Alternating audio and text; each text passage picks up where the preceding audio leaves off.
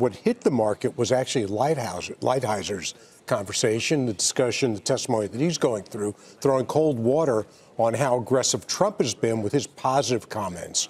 So that's what you have to watch out for. And also, you know, Cohen's testimony. I mean, this is just an unbelievable day. This is the trifecta if you're interested in TV news. So that also started to hit the market.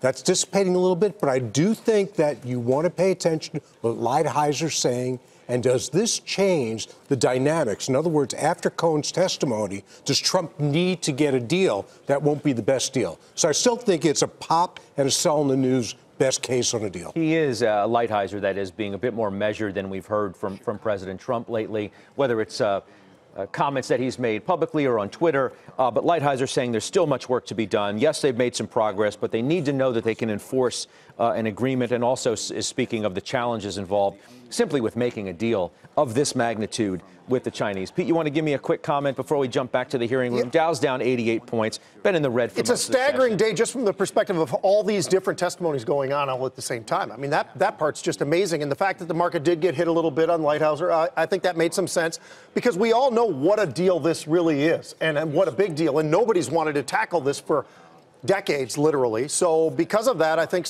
Scott, when we look at what's going on in the market, I would say it's just a minor reaction, really, to what people are looking at, knowing that the president himself is under some fire, obviously, already, and the fact that we've got to get a deal done. But what kind of deal? And that's really what the difference maker is going to be. It's incredible, John, that you have the president of the United States in a second summit with the leader of North Korea, and it's playing fourth fiddle on what is a tremendously busy news day. That, in and of itself, is stunning. Yeah. True. And I'll go in opposite direction than Steve and Pete on this. I think this is all about Pakistan and India. I mean, markets around the world reacted to that overnight, to the shooting down of these planes and so forth. So I don't really think Lighthizer's comments are driving the market down. I don't think Cohen or anything else.